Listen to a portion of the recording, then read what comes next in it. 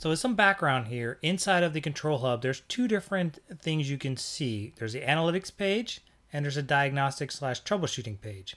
The Analytics page basically is used for your historical view of what's happening across the platform itself.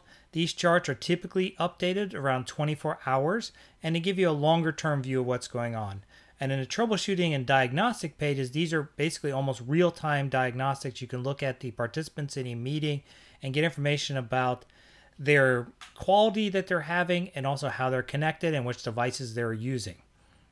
And then you can go into more detail about a specific meeting. You can look at the audio, the video, the sharing details of any particular person, and then you can look at the details of those in a sense of what is the packet loss, the jitter, the latency, the utilization on the CPU, what type of device they're using, things like that in the participant detail when you click on them specifically. And then one of the other things I want to also highlight is in the right-hand side under media node type, you can also see from a video mesh perspective which video mesh node they are utilized in this particular meeting. So I've logged into Control Hub. I've clicked on Troubleshooting tab on the left-hand side, and in the search bar, I put in my email address for this particular test environment and a time range and hit enter. As you can see, it came up with two different conferences that have actually happened in the past. You have the first one here that's 21 minutes long, 5 different participants, and another test conference for 18 seconds. So let's click on this one here just to highlight a couple things.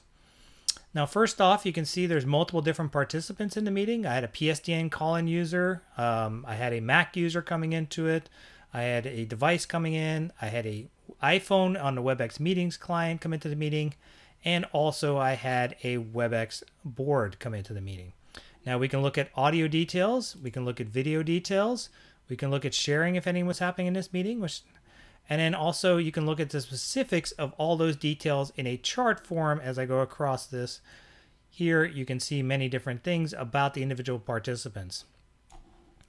Now what I want to specifically highlight here is if I go, let's say, on the WebEx board, for example, you can see I'm in a WebEx board right here. Well, what I highlight here is the media node type that we talked about right here. Media node type VMS : Boxborough 2 full. So that's one of my clusters that I have configured that I know the WebEx board utilized in this particular meeting when I was communicating with everybody. Now, you can scroll down and look at all different types of things on any of the participants, the audio specific, the video specific details, and also the sharing specific details. Same thing here. Latency, packet loss, jitter, bit rate, all the common things you'd want to see when troubleshooting into a meeting. Now, if I go into the Analytics tab, which is the one right here, I can see a few different things also that are not specific but more historical about the different meetings going on around my video mesh node clusters themselves. So over here I've shows a 30-day view of things. And you can see I have engagements, resources, and bandwidth utilization in the sense of cascade bandwidth utilization. So right now, this is not a heavily utilized environment at all. You can see that there's barely any traffic going across here over the last 30 days because it is a test environment we don't use too much. You can see here we have multiple different clients that connected, and I can look at a circle diagram of what they are, and most all of them are video endpoints, fewer WebEx Teams on iPad, fewer WebEx Teams on the browser version. And you see the same thing here, and I could click on any one of those and actually see the individual participants in a sense of what's related to it. And then I have meeting details here, which obviously we don't have many meetings, so there's not a whole lot going on from resource utilization. So if we click on the Resources tab, what you'll see here is the ability to look at the individual nodes themselves and see what their capabilities are in a sense of, are they available for anybody to utilize them when a meeting happens? Now, in my particular case, I have 3 different clusters that were configured over those last 30 days, and each one of those clusters has 100% availability. So they've been up and available for any calls that go through. Now, if I scroll down a little more, you'll see I can look at this individual node as a whole, or I could actually specifically say, okay, I want to actually do just, let's say, this one here. Boxborough 2, is this one fully up? So maybe I can look at the individual nodes inside of it and see, okay, this cluster wasn't up all the time. Oh, I took one of the nodes out of service. Now, if we scroll down a little bit more, there's not a whole lot of data on here, specifically because this is a test environment, but I want to point out a couple different things. You can see here, overflow to the cloud. So this is important to you, and also what call redirects are. So let's go ahead and look at the slide version of this so we can see more specific details about them. But what I want to highlight here is on the left-hand side, we have a graph. The right-hand side, we're going to have a chart with details for each one of those. So let's see some with some data on it. So here we are looking at the same overflow to the cloud details. Now this one has, you can see here, 470 overflows to the cloud in this particular time frame. On the right-hand side, you have overflow to cloud details. Now specifically what these details say, and the reason for the overflow is video mesh exceeded its capacity. If this happens frequently, consider adding more nodes to your cluster. So in this particular case, I had 10 overflows at this one particular point in time at 10 a.m. So we've reached capacity in a video mesh. We're now starting to send participants over. And if I start to see this trend happening like I have here, most likely I have a capacity issue in this one particular cluster and need to add more nodes to it.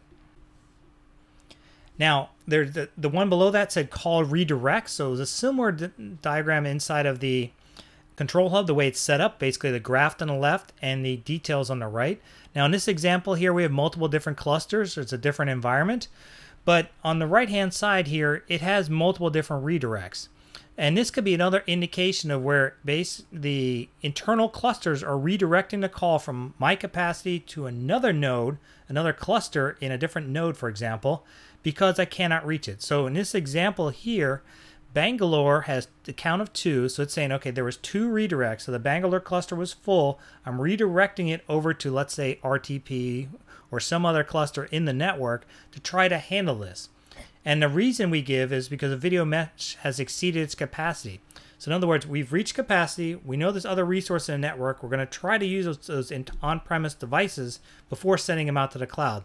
So both of these are good indication of that you're reaching some kind of capacity limits on your video mesh node, either during peak hours or because you've got more utilization of video. And it's something that you should look at as an admin to think about, okay, now it is time to start adding more devices in the sense of video mesh nodes so I can handle more devices on the network. Now the last one here is bandwidth usage. This has to do with specifically around the cascade bandwidth between the video mesh cluster and also the WebEx cloud itself. Now you can see that I have 3 different clusters here, and I've had very minimal amount of cascade bandwidth that goes across here. And I'll show you some more graphs with some information so we can see what it looks like in a live environment where there's a lot of traffic going on. But in addition to that, we have cascade bandwidth here from a transmit and receive perspective, and then cascade bandwidth based upon the streams. In other words, audio, video, and content.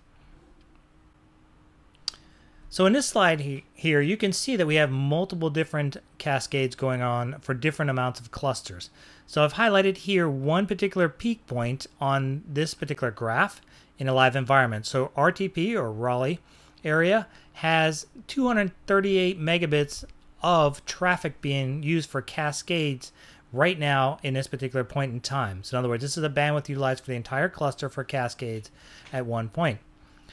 Now, if I want to look specifically into transmit and receive, how much is transmit, how much is receive, it should be, as you can see here, it's fairly close to each other on the left-hand side. I can also break this out to say how much is this video, which I expect to be most of it, right? In this particular case, it's 451 megs at this particular point. And how much is it audio and how much is it sharing? So those graphs can actually give you an idea of what's going on in the actual cascade from a bandwidth perspective and the streams themselves.